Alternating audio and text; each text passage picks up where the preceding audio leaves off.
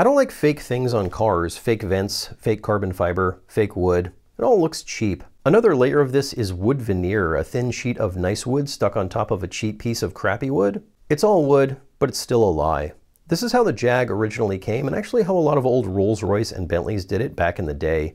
The Jag has lots of wood inside, and it all looks like burled walnut, which is a very nice and expensive wood, but it's just a veneer. And since I don't like veneer, I'm not going to do this. I'm going to redo the entire thing out of solid, regular walnut. It's actually also way easier to do it this way. I'm guessing I've never done veneer, but it seems like one of those things that takes the kind of delicate focus that I don't have the patience for. Also, I have a CNC router, which makes this super easy.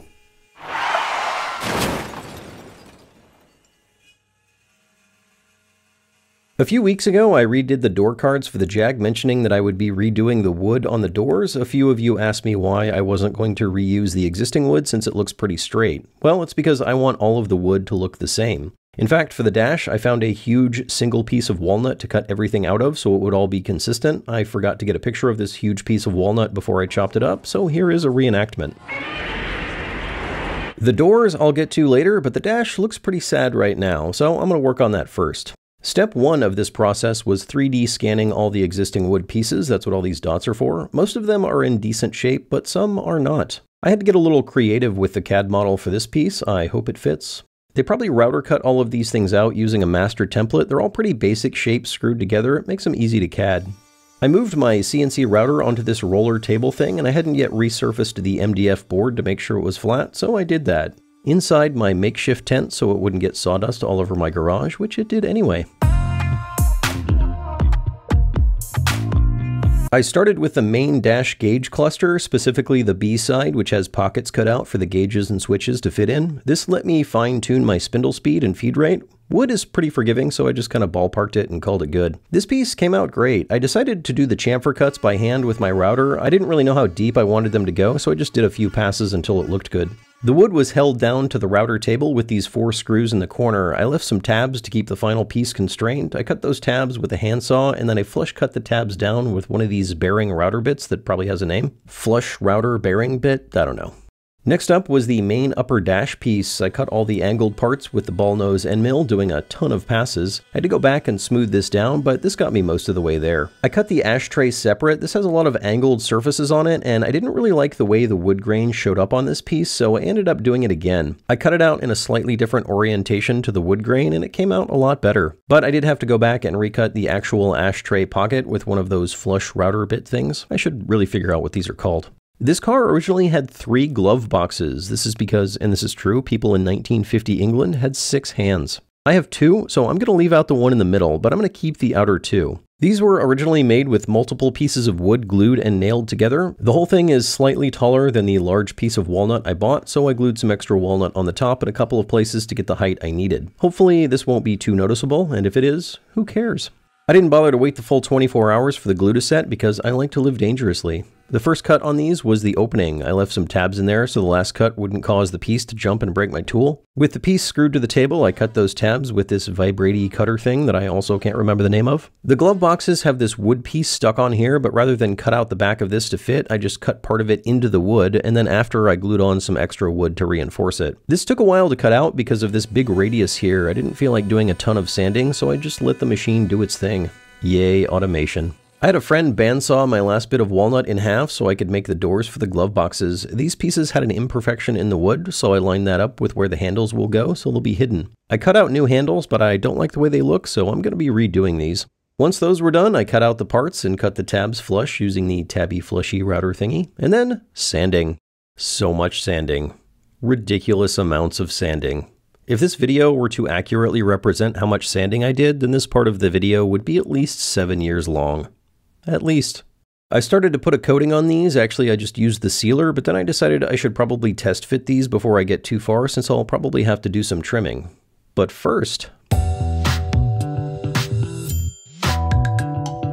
The gauge cluster on this car is a mess of dirt, dust, crappy wiring, barely functioning switches, and gauges that literally haven't moved since old HW was in office. I thought about trying to reuse some of the switches, but I'm just going to get new hardware. The gauges I do want to reuse, kind of. Not the mechanicals inside, just the face and the glass. Fortunately, the front of these is glass, it's not plastic, so they should clean up pretty easily. At some point, I'm going to add stepper motors to these so I can have the gauges output useful information. Speedometer will be speed, temperature will be one of the 15 temperatures the Tesla powertrain looks at, probably motor stator temperature. I can have one of these show power out to the motor from the throttle or regen. Anyway, that is for a later time. For now, we're just cleaning these things up. The fronts come off with a bit of a turn. I tried to gently pull off the needles, but they kind of broke on the way out. I might be able to salvage these, but probably not. They have a cool little counterbalance weight on them, so they're not affected by gravity or cornering forces. These old gauges are all mechanical, and they almost look like watch mechanisms. Delicate gears and springs. Neat. I had this makeshift switchboard here so I could turn things on and off and switch the car into drive and such. Nice, but ugly. All of this stuff is going into the new dash, but we're going to do it with switches that feel appropriate for the time frame of this car. I drilled all of these lower holes by hand after the CNC since they're at an angle. I also had to pocket out the rear so some of the shorter switches would fit in. I decided to move my fuse block to this piece since it's kind of where all the switches are, so I'll have to do some rewiring. But that is a problem for future Matt. Present Matt has to get all of this in the car, so it's time to test fit.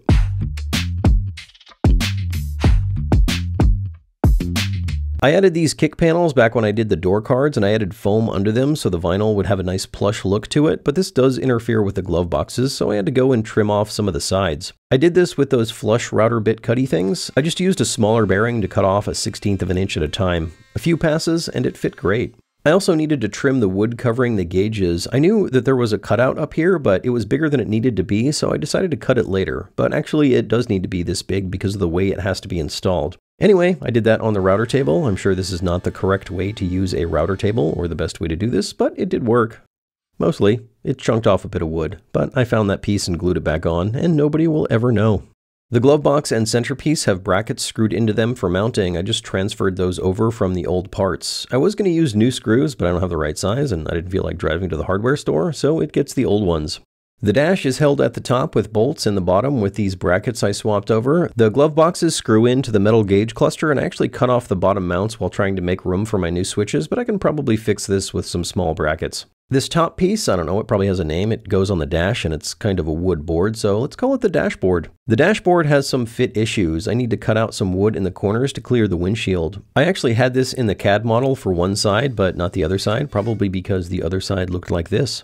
So I did a little trimming to get that to fit in there. These mount to the car sheet metal using screw studs welded to a plate. The plate is screwed to the back of the dashboard. I made new ones out of stainless because the old ones were a little tired looking and also used a weird Whitworth thread pitch that's hard to find nuts for. To get these in the right location, I just screwed them to the car, put double-sided tape on the back, and then installed the dashboard in the right place. Then I just unscrewed the studs and pulled the whole thing off with the plates in the correct location.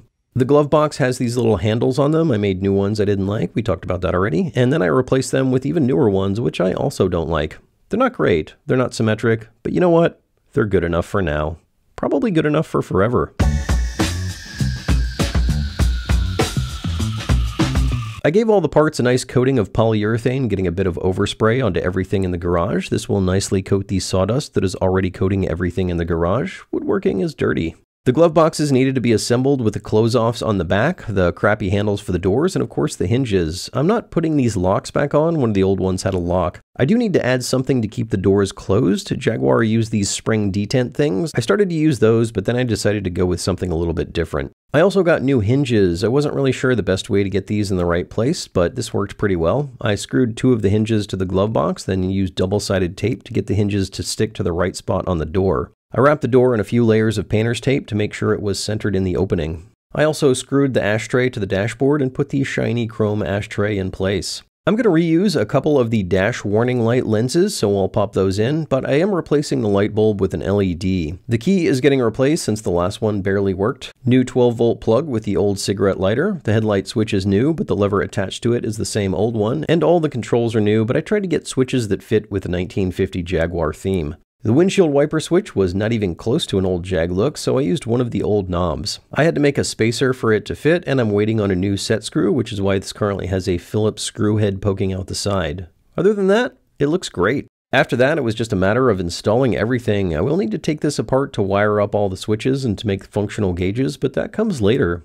I also need to get the windshield wipers working at some point, or not. The ones in the Honda haven't worked for at least a decade, though I have already driven this car in the rain, so maybe it's worth doing. The old wiper motor used this screw mechanism. I lost some of the pieces and it's obnoxiously big, so I'm going to replace it. I 3D scanned behind the dashboard, so at some point I can design up some linkage for this. I was going to wrap it up here, but since my garage is already coated in a fine layer of sawdust and polyurethane, I decided to finish up the wood trim for the doors. If you remember when I did the new door cards, I skipped the wood trim on the top, and now seems like a good time to finish it. These are pretty straightforward pieces. They're 1/2-inch wood cut out with some chamfers and some extra wood screwed to the back to hold it to the door. It would have been easy to make these by hand, but I still got to justify the cost of this thing, so we'll do it the easy way, although I did do the chamfers on the router table. On the top, there is a 1/4-inch trim piece. I also did these unnecessarily on the CNC. These screw to the top to hide all of the screws that hold the trim to the door. The rear door does have ashtrays, and I thought about leaving these out. If you smoke in my car that I spent all this time rebuilding, I will throw you out of a moving vehicle. But they do look nice. They are reminiscent of a time when lung cancer didn't exist, and car crashes didn't exist, and the only real danger in the world was the commies. Anyway, I cut these out of walnut by just screwing them to the table through the bottom. Then I pocketed the ashtray part by clamping them to a vertical piece that I screwed to the table. All of this was finished again with a nice coat of polyurethane. I went with poly because the car originally had a nice gloss finish to it, but if I was going to do it again, I'd go with a semi-gloss. I think it would look better with the regular walnut, but it's still pretty nice. In putting this together, I noticed that I cut the pockets a little too close to the top trim so the ashtray wouldn't open. This really doesn't matter since nobody's going to be smoking in this car, but it bugged me, so I fixed it. And that's it. A definite improvement. It's looking really good. I am almost done with this car. I could finish it up, or I could put it to the side and forget it exists for several months while I try to make a Viper go off-road. It used to be that you had to impress people to get people to watch your show. Now you just have to impress the algorithm. So do me a favor, hit that subscribe button. All hail the algorithm.